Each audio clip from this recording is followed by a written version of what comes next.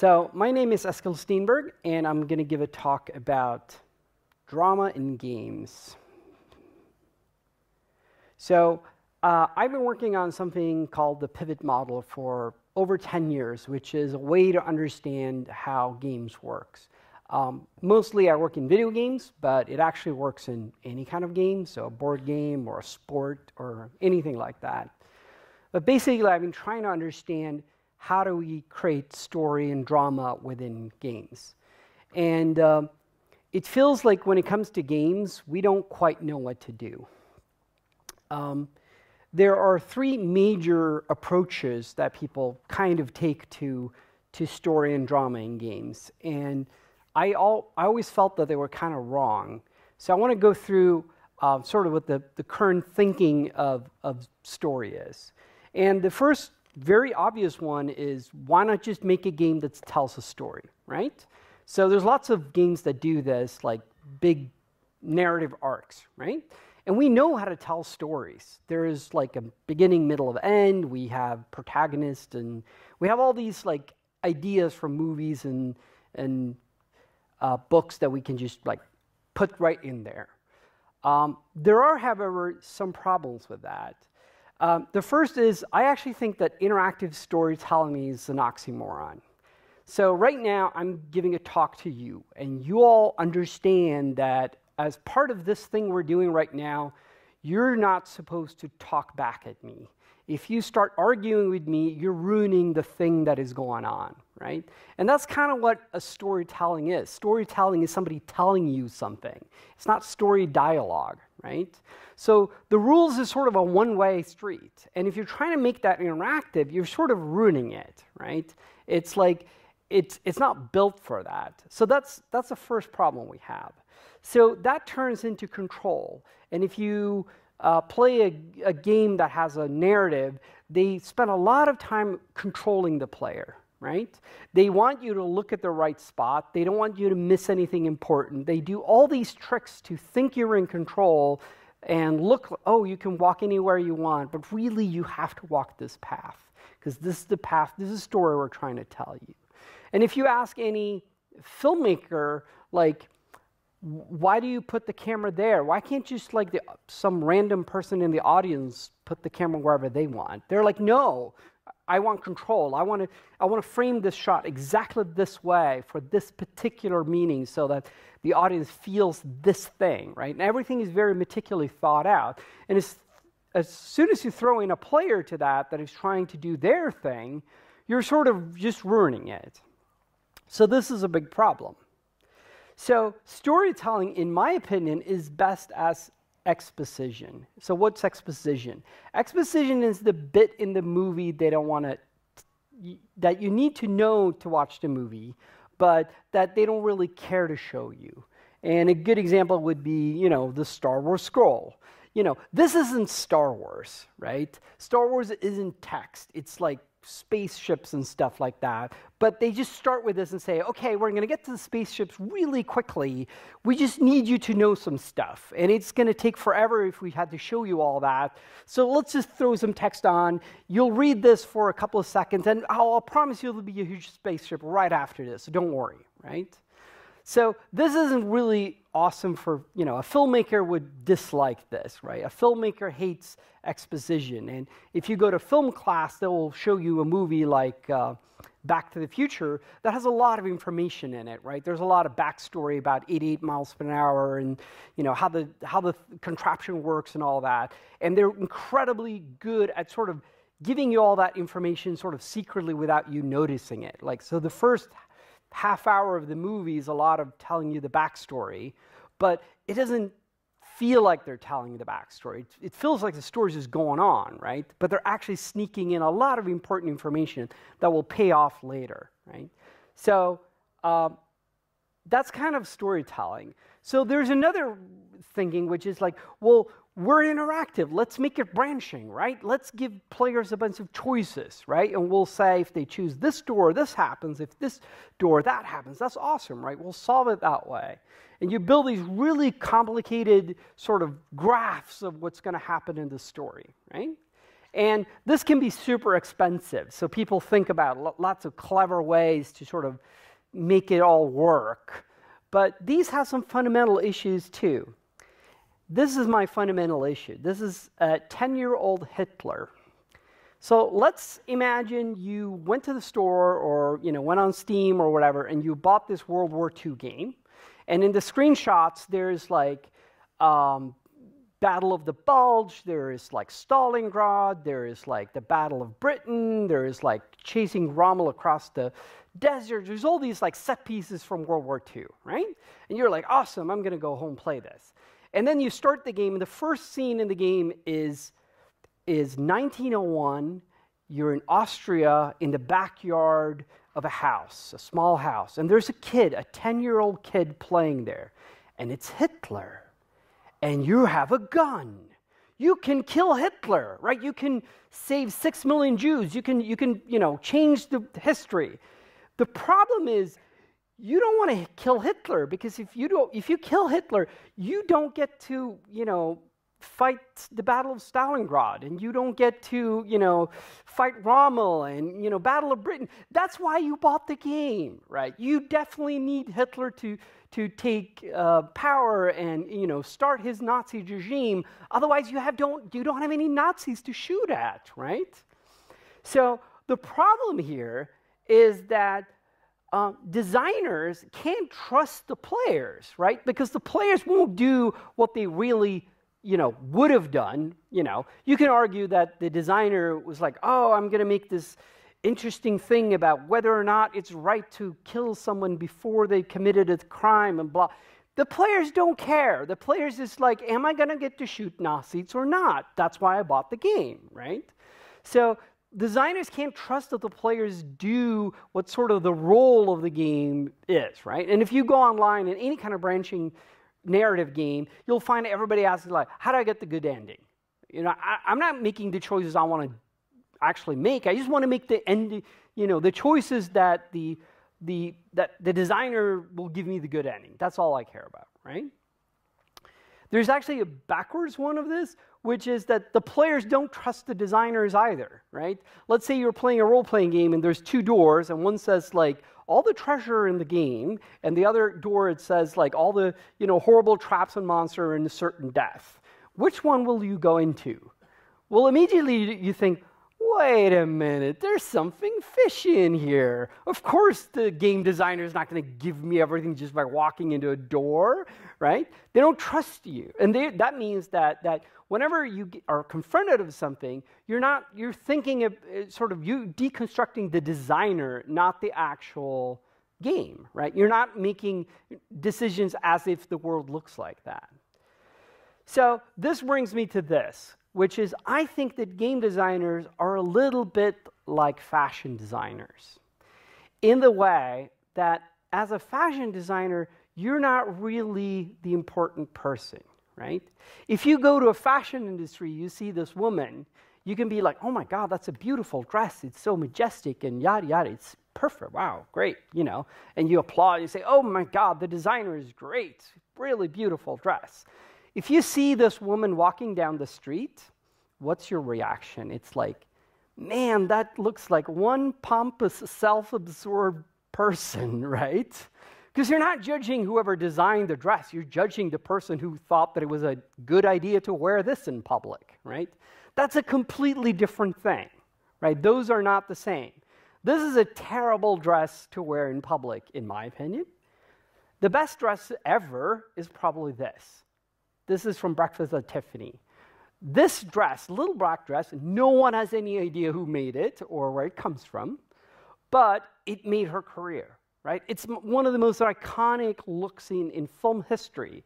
Audrey Hepburn will forever be in that dress. Like, we always think of that. And that's because the dress put her in the center of it. We love her as a character because of her look and how she presents. This is successful fashion design. The previous thing is just showing off, right? That's not, that's for the designer, not for the person wearing it. So if you think about it, that's kind of what we want in games, right? A really good game is not a game where you said, this thing happened in the game. It's something where we say, like, this thing happened to me. I did this thing, right? When the player starts telling stories, that's where it becomes more powerful.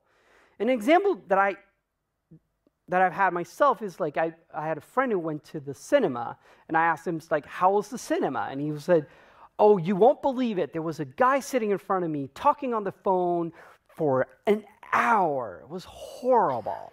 And you're thinking about it, it's like, wait a minute. They spent $100 million making a movie, right? They had the best visual effects people in the world. They, had planets exploding and like robots and aliens and whatever. And the guy who went to the movie, the number one thing he talks about is that there was a guy speaking on the phone.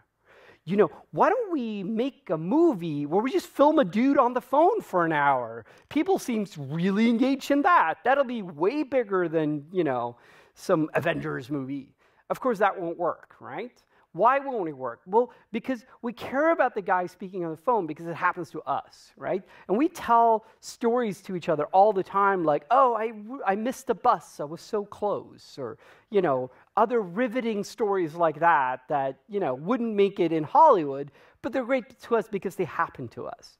And that's a really key thing about games is that whatever happens in the games happens to us, and therefore we're engaged with it. And therefore, we can say that games are fundamentally different in comparison with linear media, right? And one example that I have is like, if you go to any storytelling class, they'll be like, oh, you got to think about your protagonist being likable, right? Because when you watch a movie, if the guy you're supposed to follow is an asshole, you're like, I don't care what happens to this guy. I don't want him to get the girl. The girl should run away. He's an asshole, right? So you don't want to see the ending. You want to switch it off, right?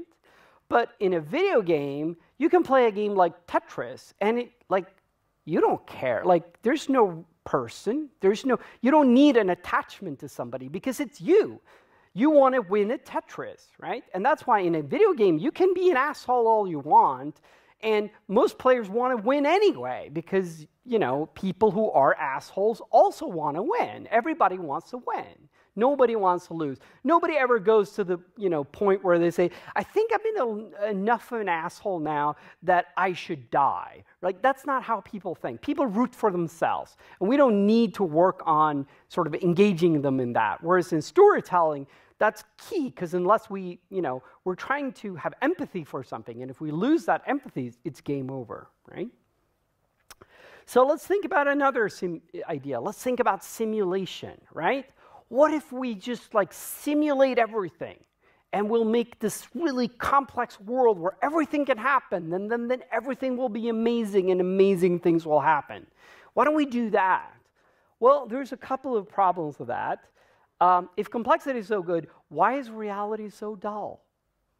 Like, if the measure of a good game would be how well it simulated stuff and complexity, why would we play video games in the first place? We have reality. It's awesome. It's like you can look at, take out a magnifying glass and you'll see they worked on those details. Wow, you can go anywhere on the ground and there'll be tiny rocks that are there, right? And we still go oh, I want to play an 8-bit video game, right? Where the blocks are this big and, it's super simple. So complexity doesn't actually seem to work, right? More detail doesn't really help. In fact, a lot of times we want to play games because there's less detail, right? It's nice to be in a world where, all you need to get a date is just get to the castle, the last castle, and that's where the princess is, and that's it. That's your whole dating. There's no, complexity at all, right? That's kind of what we like. What if you could earn money just by, collecting gold coins on the street? That'd be great, right? The other thing is this, right? So this is James Bond, and someone might have experience a bar fight. That happens in real life. Somebody may even be in a gunfight. That happens in real life. Some people may be in a car chase. Some people jump out of airplanes, and some people meet the love of their lives. Nobody does all of those things within 2 days, right? James Bond does that within 2 days. That's the magic of story, right? Reality doesn't sort of have, you know, cool shit happens, but not very often. So it's kind of dull, right? So we need something to sort of crank it up, right? We need something that makes it more interesting. The next problem is sort of the butterfly effect, which is like, why do things happen in life? I don't know, you know, things happen randomly in life because the world is so complex that there's no way of knowing exactly why things happen. If you get a job, did you deserve it? I don't know, maybe if you were born in a different country, or if you were, you went to a different school, didn't run into the right people, it's a bunch of chance. Sure, you probably helped a little bit, but it's, you know, there's a lot of randomness in there, right? One of my all-time, heroes is Ed Catmull, who is used to be president of Pixar. He's written a book called Creativity, Inc., which I strongly recommend. And in it, he retells the story that when he was 7 years old, his family was driving in a car, and they were driving on this road, and there was a cliff edge on one side, and there was a wall on the other side. And they come around a corner on the outer side, and a car comes and clips their mirror and just like drives past them. And if that car would have been a few centimeters further out, it would have taken the car, it would have pushed them off the edge, and the whole family would have died, right? And every time somebody says, oh my God, you built Pixar and you made all these amazing movies and you won all these Oscars, you're amazing. He always thinks like, maybe we should give a little bit of credit to the guy who drove that car. Because if he just like slightly the wheels further out, none of these things would have happened, right? And that's kind of the scary thing about life. It's super random, and you can't really tell things, and we don't like that, right? And I find that I've made a big game with lots of randomness in it, and players would always blame me for random things, right? It's like one of the designers of World of Warcraft says that at least once a week for as long as they worked on it, somebody's come in and say, the random number generator is broken, right? Because it's like, I got 3 in a row and you're not supposed to be able to get that, right? I have a 90% chance of winning this thing and I tried 3 times and I didn't get it. It must be broken. No, that's not how randomness works. So, games, however, are awesome. So there is something here, right? Games do create amazing stories. And we get to things like this. So this is like Intel Extreme Masters. And you have lots and lots of people in a room watching video games, just watching them, right? We all know how like incredibly powerful games are. And I have thrown controllers in my life. If you're a gamer, you might have done the same thing. I have stormed out of rooms. I have pulled out CDs out of machines and things like that. And I am a very calm player compared to a lot of people I know. Video games elicit a lot of emotions.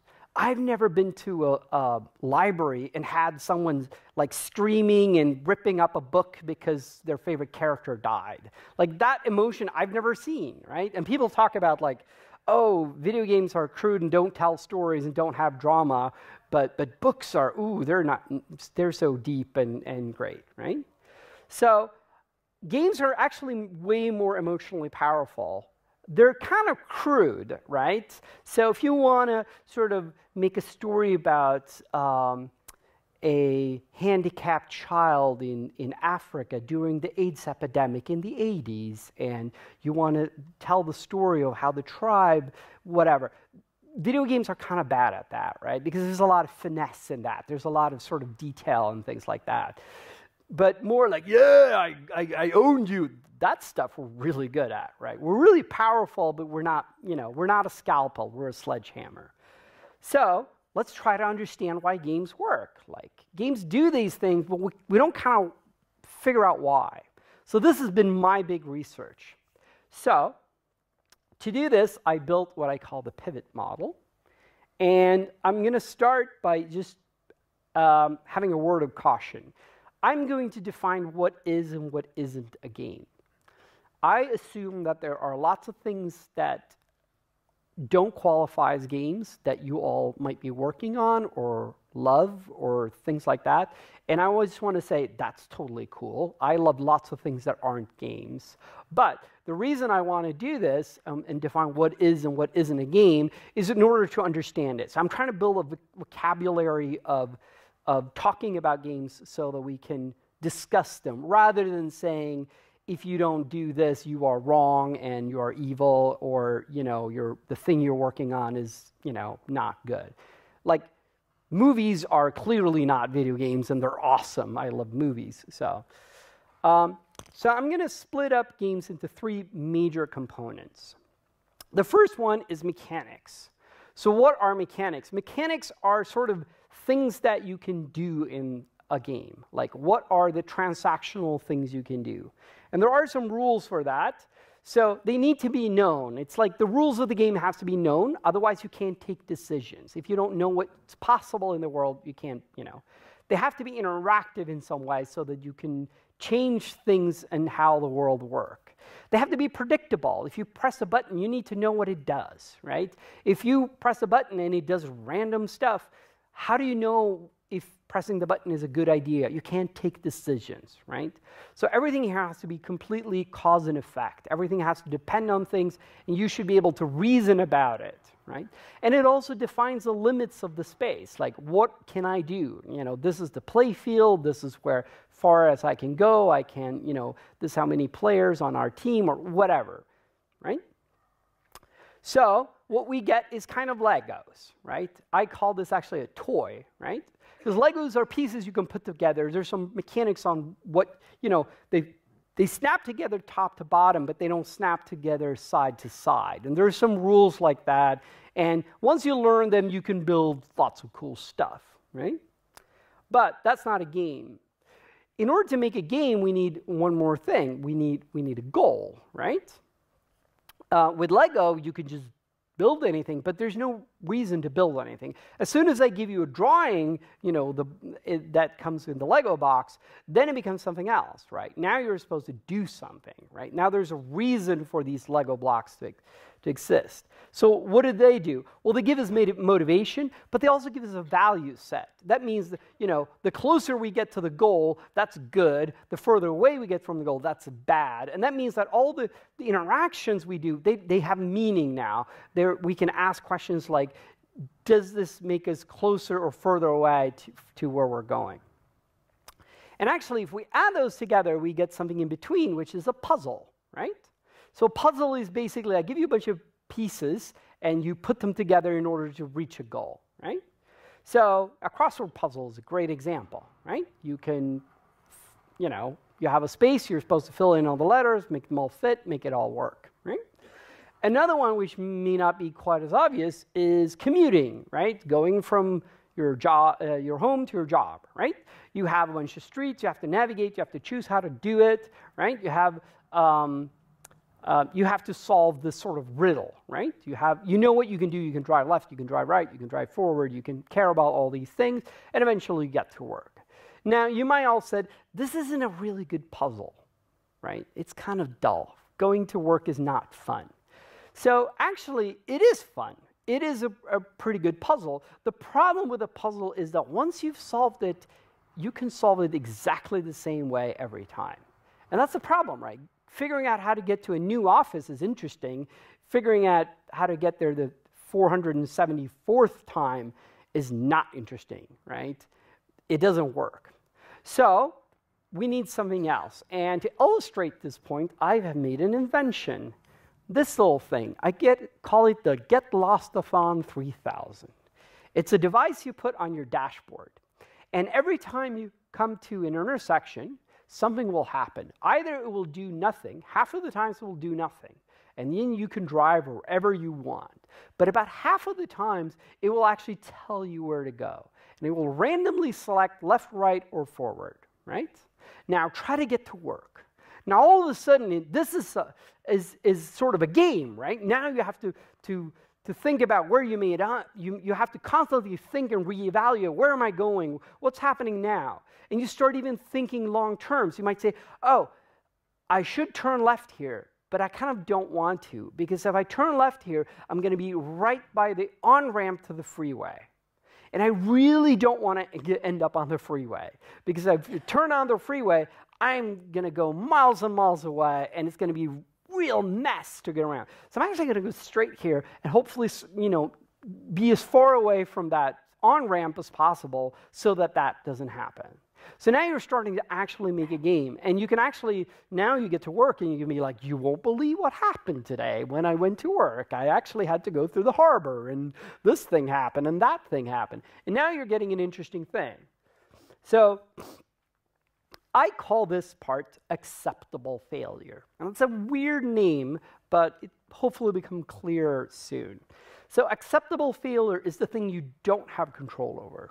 So it's the known unknown, right? It can do things to you that you know it can do, but you don't know what it does. Like the Get-Lost-a-thon tells you right, left. You know, it won't tell you, like, go buy a burger. That's not part of the vocabulary. But you don't know what it's going to tell you, in which direction and when it's going to do it.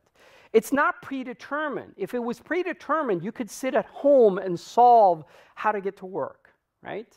And that's actually the thing about any kind of puzzle you can solve in advance, right? So if you do a crossword puzzle, you don't have to put the pen to the paper until you've solved the whole thing. You can solve it in your head and be like, I have the solution, write it out and be done with it. But with acceptable failure, something happens in the way, right? It would be a crossword puzzle that changes if you write something to it. And now you're like, oh, I thought I had this, but now that I wrote that, this has changed, so now I have to rethink something, right? It has to be balanced with mechanics. So if the Get-Lost-a-thon tells you where to go 99% of the intersections, you're kind of going to give up, right? Because you're going to get to your work, but it's going to take forever. It's going to feel pointless, right? And if the Get-Lost-a-thon only tells you once every 7 weeks to go somewhere else, well, you kind of don't care. You're going your way anyways, and you don't really care because it's so rare that the thing will tell you differently. So it has to be balanced. And the final thing, which is the acceptable part, which is that people hate failure. They hate when things don't go their way. And therefore, it's really hard when you actually get into it to design something like this that players will be okay with. Because a lot of times people be like, hey, this gets Get-Lost-a-thon, I can just throw it out the window. I don't need it. I'll just go to work. Who cares, right? And there's a couple of good examples. So chance is a really obvious one, right? A die roll is a thing that people have sort of an acceptable idea of, like, oh, I don't control it, but I can accept it, right? Opponents is another one, right? Other people will take decisions that I don't agree with, but there are other people, so I accept that. Physics is another one, because they're kind of funny with physics. It's like, if I took a bouncy ball and I said, okay, I'm going to throw it in that direction, guess where it's going to end up? Right? And I throw it all the way. Nobody's going to be able to guess because it's going to bounce around the room like 50 times and end up somewhere. But then when I do that and it ends up like there, I'm going to ask you, like, are you going to argue where it ended up? Everybody's thinking, no, it's totally logical that it ended up there. We couldn't predict it, but it's logical because we sort of understand that physics is sort of a random thing, right? It's not random, but it's so complex that we feel it's random.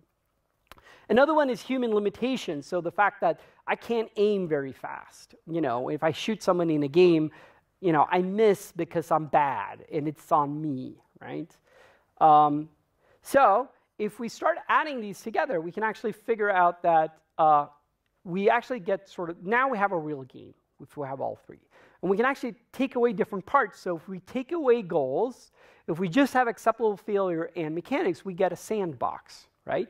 So if you play GTA and you're not following the missions, you're sort of just goofing around and things happen. And it's a little bit out of your control, but it's also a bunch of mechanics you know how to play with, but you're just goofing around. There's lots of games where you can just like goof around. Like Minecraft is mostly sort of a sandboxy game that doesn't really have a goal that way. It's just like whatever you make out of it, right? And you can think the same way about removing mechanics, right?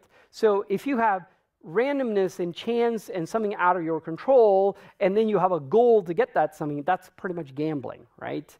If you bet on horses, the acceptable failure is whatever the horses do. They're out of your control, and the goal is to make the one you care about win, but you have no way of influencing it, right?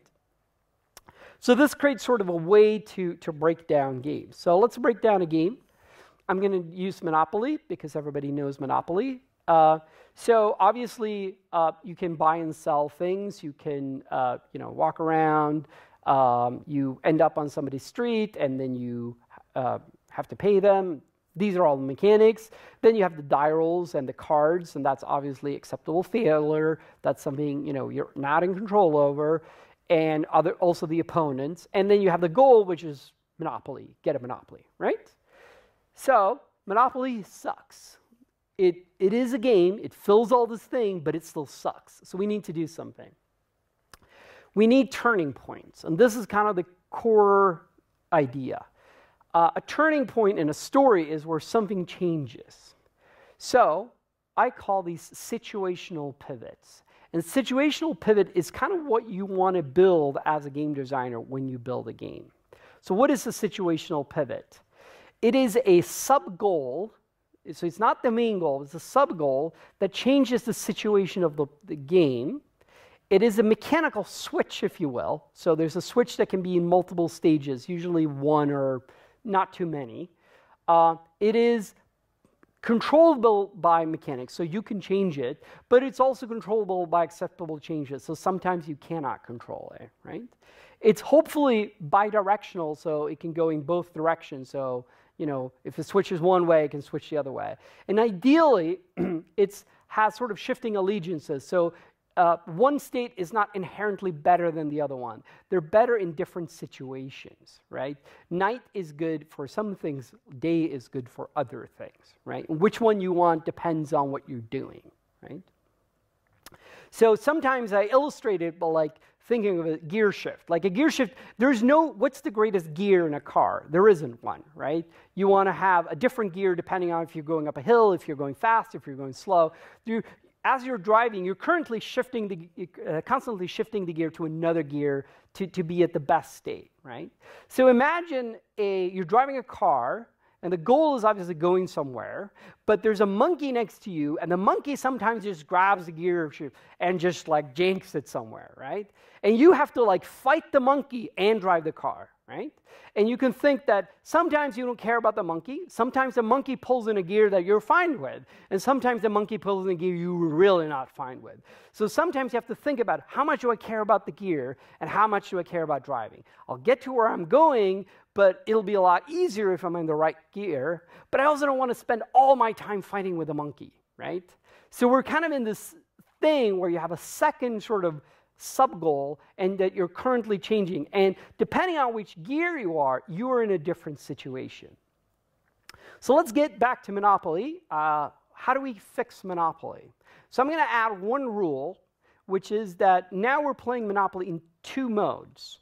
Either we're in bull market. In bull market, all normal rules of Monopoly apply, right? But there's a different state, which is the bear market. And in bear market, if you walk on somebody's street, they have to pay you, right? So it's completely reversed now, okay? And how do we switch these states? Well, we say every time you pass go, you will do a die roll, and 1 in 6, you will flip the market.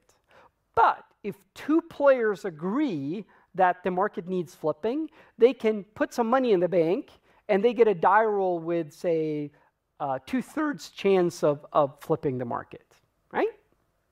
Okay, let's imagine normal Monopoly. How does normal Monopoly play out? It usually plays out something like this.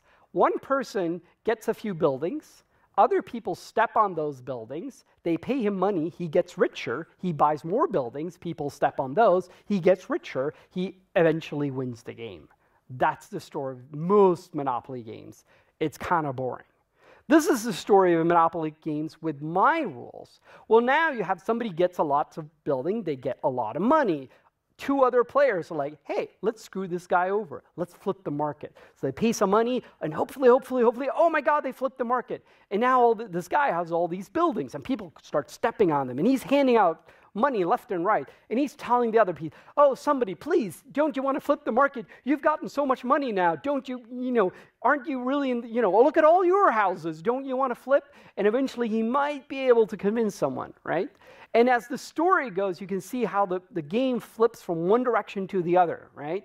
And all of a sudden, this person is in charge, and then that person is in charge, and it goes back and forth, and now you get this interesting story, right, from a single flip. So the problem with situational pivots is that they're really rare in the wild. Reality doesn't work like this, and that means that if we're trying to make games that copy reality, we'll run into problems.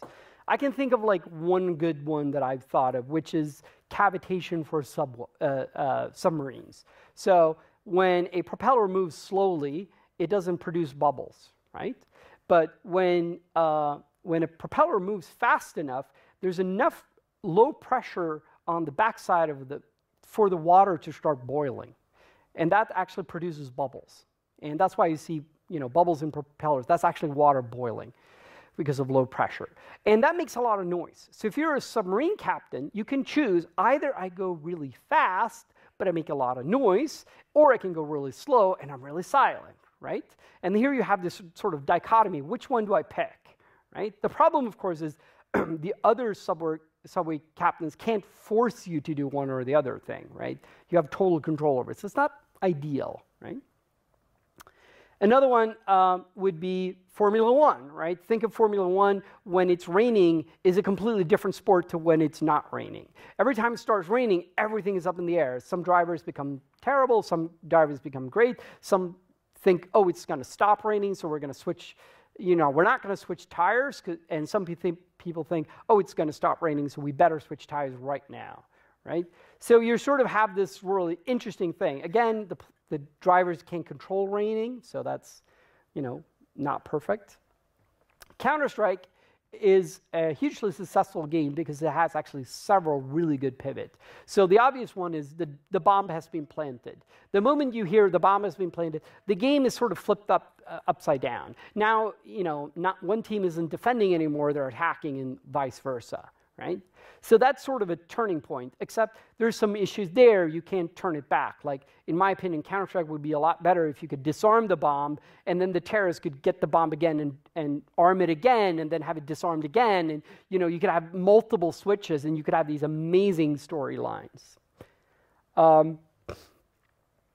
So my goal, what I've realized, when I started this, I thought, oh, situational pivots are these have a major situational pivot in your game and you're good.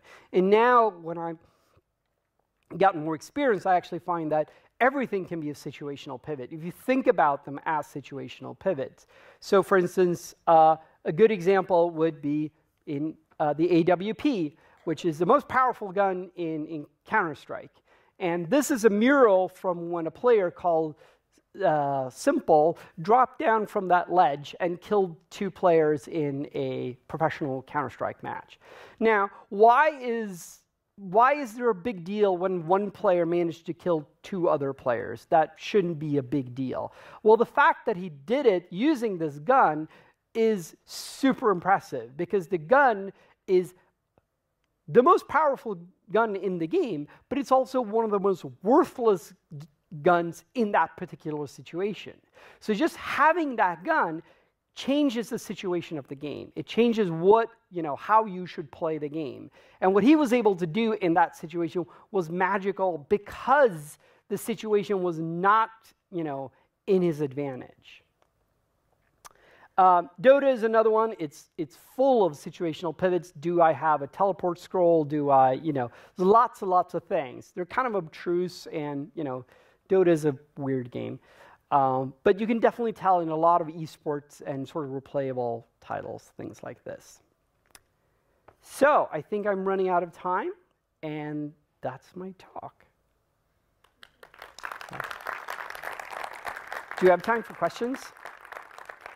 Okay, we have time for questions. If anybody has any games they'd like me to analyze or critique using this model, you can go ahead. Well, tell me whether this was a pivot or not. Years ago, I lived in a house with a bunch of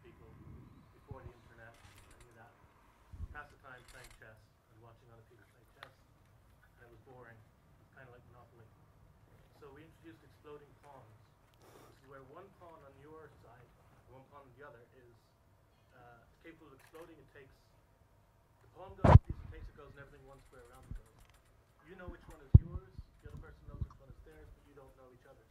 Ah. Is that a pivot? I would say that's a pretty good one. Although I have to say, chess is an awesome game. And pretty much every move you make in chess is a situational pivot, because you change the situation of the game. So chess is kind of magical for that. And that's one of the reasons chess is such a, it's such an enduring game. So yeah, I also, if you're into gaming, I would recommend the greatest website, web page on the internet is Wikipedia's page called Glossary on Chess. And it's just like a list of all the terms in chess, and it's like amazing. It never ends. So yeah. Any other questions? Don't be shy. If you are shy, you can come up and ask me afterwards. That's totally cool too. So I guess that's it. Oh, wait, there's one more. That's me. So, oh, TeamSpeak, that's totally old. That's an old slide. Sorry about that. So don't go there. But you can definitely find me on Twitter. That's not so old. And you can find me on email and my wildly psychedelic website.